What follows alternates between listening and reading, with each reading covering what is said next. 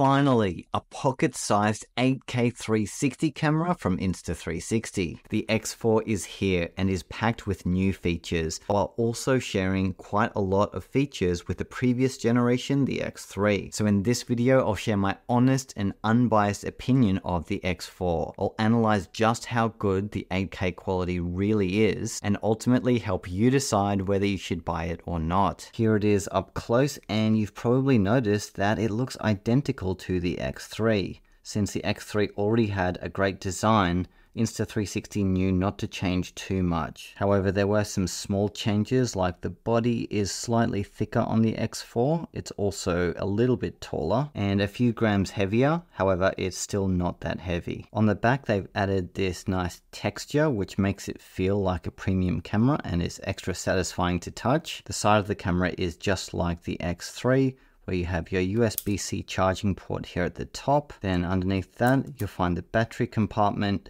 And in the battery compartment is your micro SD slot. And the battery has been upgraded to 2290 mAh, which should last you a few hours of shooting and is an upgrade from the X3. Here we have the on button and quick settings button. Then there's a speaker and microphone built in above. There are microphones on every side of the camera, so the X4 should be able to record audio no matter which direction it's coming from. On the front side is the touchscreen, and this touchscreen is slightly bigger than the touchscreen of the X3, so that's definitely a welcome improvement. And likewise, it has the same buttons beneath the touchscreen, being the record button and a shooting shortcuts button next to that. The screen is just as easy to use as before, and the resolution is really nice. At the bottom, you'll find a 1/4 inch tripod mount. Now for the big question I know a lot of you will be asking, does it have replaceable lenses? Well, the answer is no, but they have added this ring around the lens, and this allows lens guards to very easily clip in and out. Inside the camera box, you'll get these lens guards completely free, which are very easy to clip on. It's literally just put them on, rotate, and it will attach. So if you find yourself in a serious accident and you smash your camera down on the ground really hard, it still may penetrate through the plastic lens guard. However, these should cover you in most situations. Now in terms of lens guards, there are two different options. There are the standard lens guards that come free in the box, and this is what they look like. You can't really tell that they're there. Even when I spin the camera around 360 degrees, there's very little evidence of guards being there, and I wouldn't say that the image quality is degraded at all. Then Insta360 are also selling separately premium lens guards, and these ones are supposed to be made of slightly better material that is supposedly scratch proof. However, from what I'm seeing here, they seem to pick up more lens flare than the standard lens guards. And as you can see by that big circle in the middle of shot, the presence of them, especially in bright sunlight like I'm in here, is going to be noticeable. Therefore, I'd suggest sticking with the free ones that came in the box. I do have a theory as to why they're offering replaceable lens guards, but not actual replaceable lenses. And that is that, one, a lens is not a cheap thing. In fact, it's one of the most expensive components of a camera. So to be able to buy a disposable lens cheaply and easily is going to be a difficult thing, especially if the lens is quality to begin with, which for the most part Insta360 lenses are. The second thing is, if you did hypothetically buy a replacement lens and didn't install it correctly, the stitching of your shots is going to be completely ruined, because 360 video capture relies on lenses being the perfect distance from each other, and if it was installed even slightly incorrectly, it would completely ruin the image. So that's my theory. I could be wrong, but I guess I'm just saying, don't be too disappointed that it doesn't have replaceable lenses, because I do think these lens guards are pretty good and they will save you in those risky situations. And they are cheap, and they will be cheap to replace. You will just need to be mindful of keeping them very clean, because they're obviously going to be very prone to getting fingerprints on them and other smudges. Therefore, I'd really only apply them in situations that you're putting your camera at risk. So overall, I think the design of the X4 is really good. They've taken the best bits of the X3, enhanced them, made it bigger with a bigger battery, bigger screen. It's slightly thicker, so that's obviously going to affect very close distance stitching. But still, these two cameras, I can confidently say, have the two best designs of any 360 camera on the market as of early 2024. So aside from these two lens guards that come free in the box of the X4, you'll also get this neoprene pouch that has a zip for easy storage and safety of your camera, USB-C to USB-C cable, lens cloth, manuals, as well as this protective case that clips onto the X4 to give it an extra layer of protection at least on one side. This obviously won't protect the lens though, or the screen, so personally I don't see myself using it. Now, since the design of the X4 is a little bit different to the design of the X3, this means that any accessories that were made for the X3 are not going to fit on the X4 due to it being both taller and thicker. So it does come with a new line of accessories like the quick reader that was made specifically for the design of the X4, mic adapter, spare battery, lens cap, wind mic muff, that sounded wrong, and utility frame. So yeah, if you own an X3 and you've got a bunch of accessories for it, I'm sorry to say, but they're not going to work on the X4. The generic accessories will, like selfie sticks, SD cards, anything that isn't specifically tailored to the design of the actual camera will fit, but anything else like these ones here, you're going to need to rebuy it for the X4. Speaking of accessories, if you want the full list of 360 video accessories that I use on my shoots with my various Insta360 cameras, I wrote a completely free guide that has all of my latest recommendations, from selfie sticks to camera bags to editing software. Regardless of whichever 360 camera you own, you'll find some great accessories in there.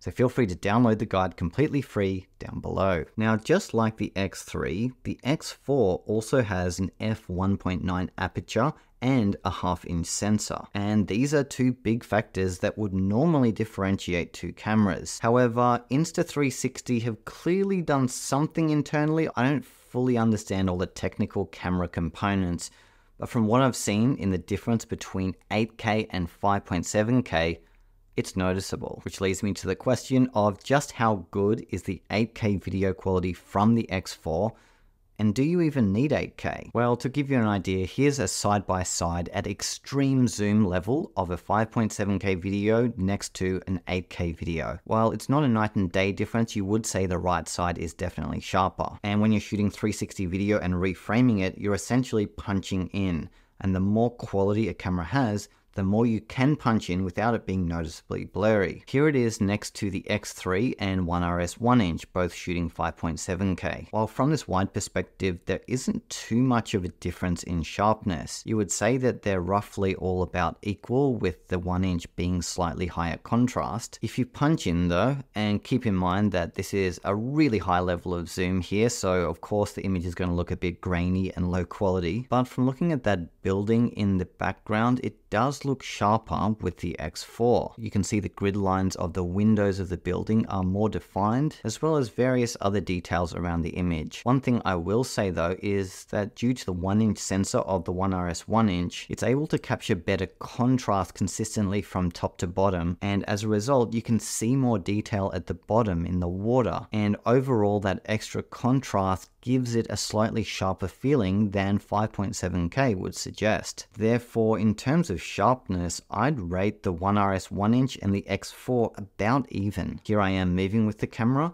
and the X4 and One RS 1-inch definitely do look better than the X3. The colors are better, the contrast is better, and the sharpness around my glasses, around my face, and the background as well. And I'd also say that the dynamic range is better with both cameras on the right, with the sun being more under control, and the X4 having less contrast, and the One RS 1-inch having more contrast. So it's almost like the X4 is the action camera version of the One RS 1-inch, which was considered to be a more high-end camera that you would use for more staged shoots, not necessarily action, but static scenes where there's not a lot of movement. And I've noticed that the X4 also seems to be capturing skin tones even better than the other two, with more consistent dynamic range in the shadowy areas of the shot. Still though, I'd rate the X4 and One RS 1-inch about even in terms of overall dynamic range and sharpness, which just goes to show you that sensor size does matter, and that a 1-inch sensor of the One RS 1-inch at 5.7K looks very similar to a 1/2 inch sensor with the X4 X4 at 8K. I'm not sure exactly how they're getting 8K with the X4, whether it's slightly interpolated or whether it's due to something else internally within the camera. And while I would say that there is an improvement in the sharpness and this 8K, it's not as significant as a whole 2.3K extra would imply. Also keeping in mind that when I say 8K, that means we're starting with 8K as the whole 360 video. Then when we reframe, that's obviously going to be a lot lower quality than the full 8K. With 5.7K, that normally translates to about 1080p. With 8K, I'd say it doesn't feel like 4K, and it doesn't feel like 1080p. I'd say it's somewhere in the middle, about 3K, and that's definitely enough resolution, especially for fun action shots. Another new spec of the X4 is that it shoots 5.7K at 60 FPS. While that may not sound like that much of a difference from 5.7K 30 like we had before, the difference is actually quite significant, because with double the amount of frames that you're capturing overall, movement feels that extra bit lifelike, especially if you're using 360 cameras for VR, where you've got a headset on, you're looking around, and lower frame rates can look really unrealistic in VR. Whereas the jump to 60 FPS is a huge one and makes movement in your scene that extra bit more lifelike. Just like this video here that you're looking at is 50 FPS. I'm not shooting at 25 or 30. This is 50, and I like to shoot at 50 because it is more lifelike. From your perspective watching this video, it feels more like I'm actually sitting there in front of you and things are moving around at the same speed they would in real life. Whereas 25 and 30 FPS, there's a noticeable jitter in between frames across every second of your video. When you see the difference between the two, suddenly you realize how much better shots look at 60 FPS, or at least more realistic. You don't always need to shoot at 60 FPS, but it's a good option for any kind of scene that you want to capture with a strong sense of realism. X4's also got some new upgraded resolutions for slow motion. It shoots 4K 100 360 video and 5.7K 120 FPS bullet time, which is that spinny effect where you twirl the camera around in slow motion and reframe it back towards you, which is a cool upgrade, but who shoots bullet time? It's fun once, but you're only going to use it once and then you get bored of it. I will say though that one area I was pleasantly surprised with the X4 is low light. Here I put the three Insta360 cameras side by side in low light in auto mode, and I had a feeling that with the 1-inch sensor of the One RS 1-inch that it would annihilate the other two cameras like it does with every other camera it goes against. However, in these shots, I can't believe I'm saying it, but the X4 looks way better than both of them. Not only does it seem to have less grain, but my face is also way better defined, and the overhead lights are also far less obtrusive and causing ugly lens flares. Keep in mind that this is only one single test, and I could be wrong about this, but to me it looks like the X4 is the best choice for low light shots due to what we're seeing here. The X4 also has single lens mode where it can shoot up to 4K 60, which is good, I guess. However, not if you make the same mistake I did, which was shooting in the ultra-wide field of view perspective, as you can see here. And the reason I did it was because I thought you could change it later in editing. However, it turns out you can't. So you'll need to make sure when filming single lens shots with the X4 that you choose your field of view before you press the record button. So by tapping this button here, you can switch between action view and a more normal vlogging perspective where it's not as distorted around the edges. It's also got me mode at 4K 30 FPS and 2.7K 120 FPS, which is where the camera basically reframes towards the selfie stick if you hold it out in front of you. Personally, I'm not a fan of these whole single lens options because it takes away the benefit of shooting with a 360 camera, which is shoot first, point later. And if you're capturing a full 360-degree field of view with 8K resolution, why would you want to lock it in while you're filming and not choose it later? Since you're more or less ending up with the exact same resolution whether you shot in 360 or in single lens mode. However, I'm sure there's some use cases, I'm not sure what they are, but anyway, the more features the better. Despite being a thicker camera, the stitching of the X4 is still pretty decent, and even with this very early stage firmware that I'm using, it's stitching my shots well enough. Of course, if you move too close to it and you're standing directly in the stitch line, which I absolutely wouldn't recommend doing, that's when it's going to be noticeable. However, if you keep a distance of at least 3 feet, then there shouldn't be any noticeable stitching issues. Now, there are really so many features of the X4 that make it a fantastic all-around camera, like active HDR, it's waterproof to 10 meters, they've added gesture control, you can cancel a live recording, it does 11K time lapses, there's so much stuff. If you want the full list of tech specs and features, then definitely follow the link below to check out the product page where you'll see absolutely everything. However, in this video, I'm going to try my best to just stick to the main things that are make or break, potentially the biggest one being the price. I find the price point to be an interesting one. $500 is more expensive than the average action camera, and not quite expensive enough to be considered a professional camera. So it's clearly targeted at semi-professional users. Maybe you want to take the camera on holiday, get some happy snaps, but with really high quality at a higher expense. So I guess you could say it's not for total beginners. For beginners, the X3 is obviously going to be the better choice at the lower price point. But at the same time, $500 is somewhat affordable if you've got money to spend on gadgets. So yeah, it's an interesting price point. I don't think I was anticipating it, but for 8K in your pocket, you've just got to remember that it's 8K and it's got all the benefits that Insta360 cameras come with. So for all of that stuff in one, I think $500 is actually a good price point. So the sound quality was not great at all. I didn't even notice that background noise while I was filming that last shot. But then when I played it back in Insta360 Studio, I find the price point to be an interesting one. Wow, that was more or less unusable. While the voice focus filter helped, I still wouldn't use the inbuilt audio of the X4, and instead I'd recommend you either record sound professionally through a professional mic setup, or do what I did, use CapCut and the amazing voice isolation feature, which is literally just one click of a button, and I was instantly able to transform that crappy audio into a studio level recording with no background noise at all. CapCut is free to use and it's truly incredible. So much so that my next online course is going to be about CapCut, and it will be coming in the next 2 weeks. So be sure to stay tuned if you want to learn more about that. For photos and virtual tours, again, the X4, just like the X3, shoots 72 megapixel photos with pure shot HDR mode, and the results are decent quality and good enough to charge for if you want to use the X4 for virtual tours for small to medium sized clients. Then of course for casual 360 photos, it will be more than good enough. The next extremely important question that I know you've got is, does the X4 overheat?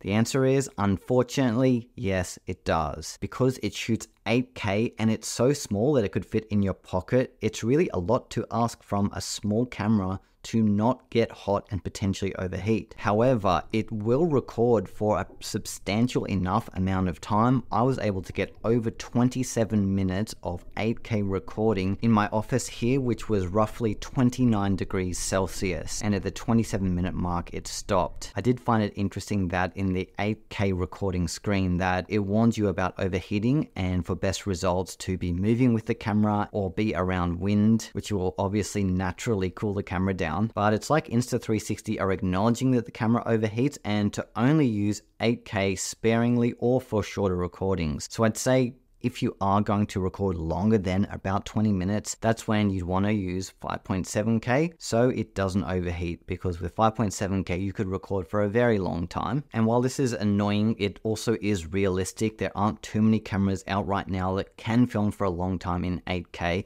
especially with the small form factor. We did have another camera a few years ago that was a pocket-sized 360 camera that shot 8K. Do you remember it?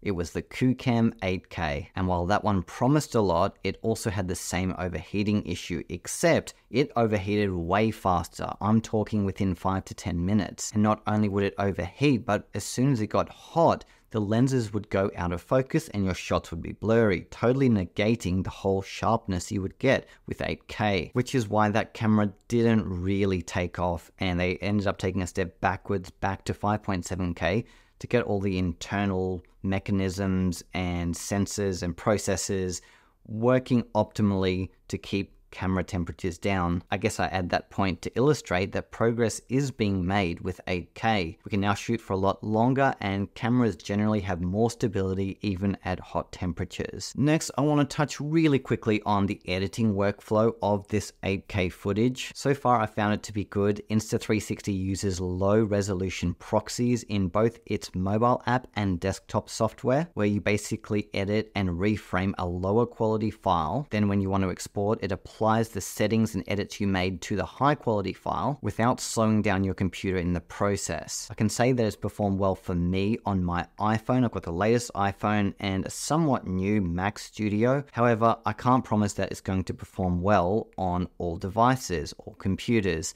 A lot of people often use an old phone or an old computer and they don't understand why high quality video won't work for them. And this is just a reality of buying an 8K camera, is you're going to need 8K capable hardware to edit it, even with the proxies. So only consider buying the X4 if you have a phone and a computer from the last couple of years, because 8K is really high resolution and a lot of phones and computers won't be able to handle it. Now, I'm sure at this point you've watched a whole bunch of X4 reviews. Some of them may be sponsored, others not, as well as videos from Insta360 themselves that make the X4 look like the greatest camera ever made. I just want to remind you that some of these videos are biased, or they overhype the camera to look like it's substantially better than it really is. In reality, I'd say the X4 is about a 10 to 20% improvement upon the X3. It's slightly sharper, it's better in low light, it's got more features overall, and I totally would recommend buying it. However,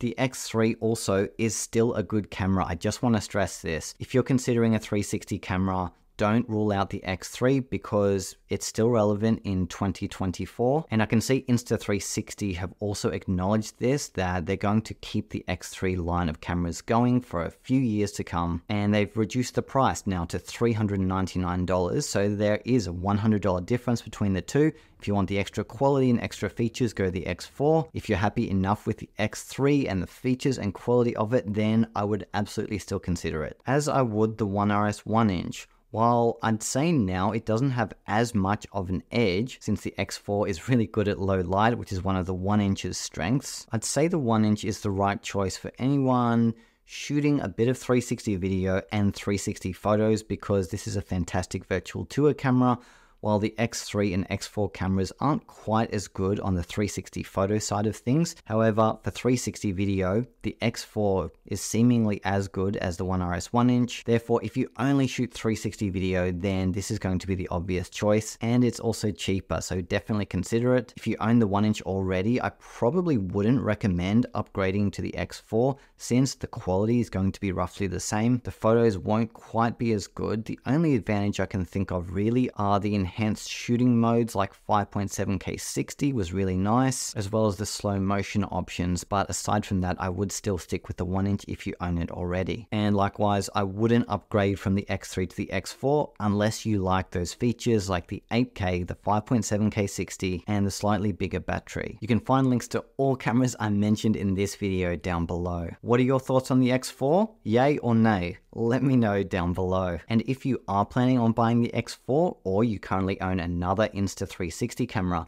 Insta360 have just released a brand new version of Insta360 Studio, which is the biggest update it's received in many, many years. If you're not using it yet and you want to find out what the main new features are, then check out this video here to get my full list of my top 10 favorite features.